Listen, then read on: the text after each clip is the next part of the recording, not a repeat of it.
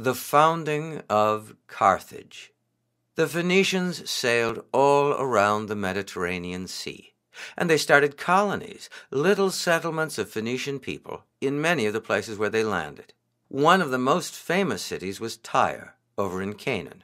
Another was Carthage, all the way over in North Africa. Carthage was first settled around 814 BCE.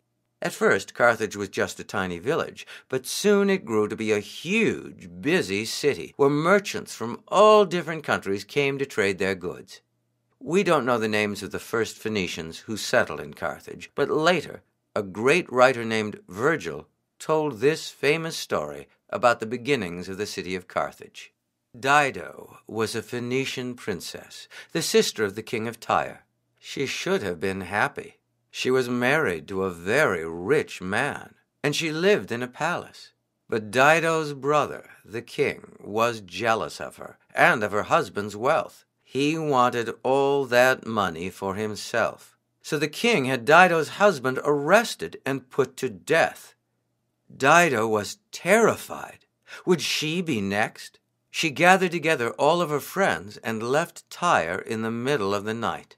They pushed away from the shore in a boat and sailed away, never to return. Dido and her friends traveled and traveled. Finally, they spotted land. "Let's go ashore here and build a new city," Dido urged her friends. They agreed, but when they reached the place where Dido wanted to settle, they found that the land was already settled. "We should go somewhere else," Dido's friends said.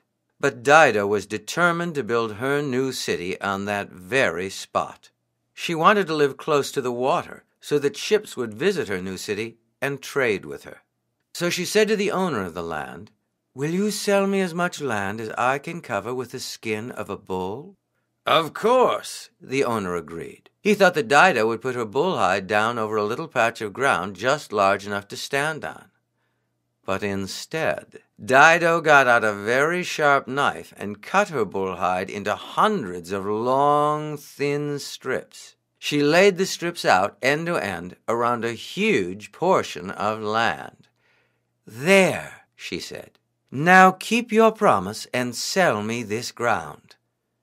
The owner of the land was forced to agree. So Dido and her friends built a tower on the ground and named their tower Bull's Hide.